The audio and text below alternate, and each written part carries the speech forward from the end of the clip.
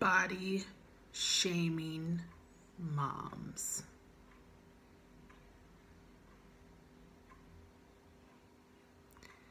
Body shaming, period, is awful, but body shaming mothers,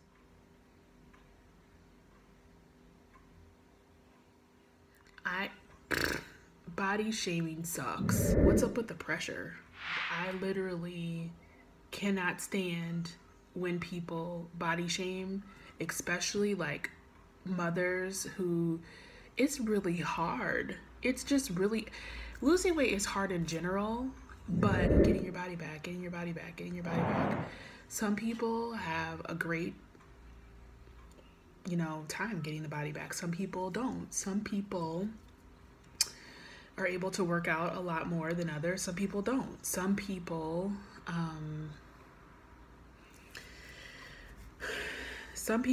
are struggle with losing the weight their whole lives, and then they're made to feel like crap their whole life.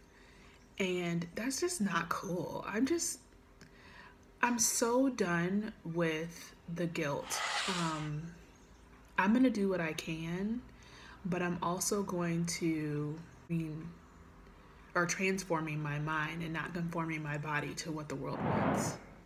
That's one of my awesome favorite verses for me is Romans 12:2 talks about do not be conformed to this world, but be transformed by the renewing of your mind, which I'm going to transform my mind, which is going to help me transform who I am.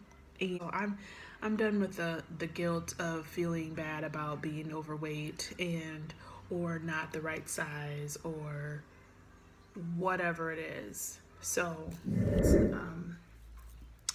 my challenge to you moms is when you start to feel a certain way about how you look or how you want to look, I challenge you to do two things. I challenge you to say 4 things that you love or that you appreciate about your body, but don't negatively self-talk to yourself. Like, I'm going to do that today myself. I'm going to start incorporating that today, like, in my life. I think we need to work on that.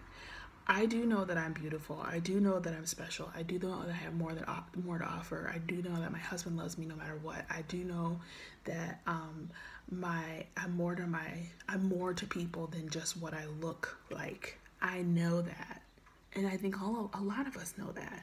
I just really think that a lot of people have struggled with what their body looks like, and whether they're a mom or not, women we get a bad rap. There's so much pressure to look a certain way, and sometimes that pressure just goes out the window. Sometimes that pressure builds up and we start to really not recognize the person we see in the mirror anymore because we're lost, or we're doing so much tearing down of ourselves that we don't even recognize who we really are. And I guess it's a sensitive subject for me because I was just talking to a family member of mine, and I said something to her about how I felt, and she was like, you know what, you gotta stop that. And she was so right. I didn't even realize I was doing it, and it came out, and she was like, that's not you. You need to stop that. It happens. My encouragement is to say 4 things about yourself that you love right now. If any of them had to do with your body, okay, that's awesome. A lot of times with women, we don't really say anything about our body.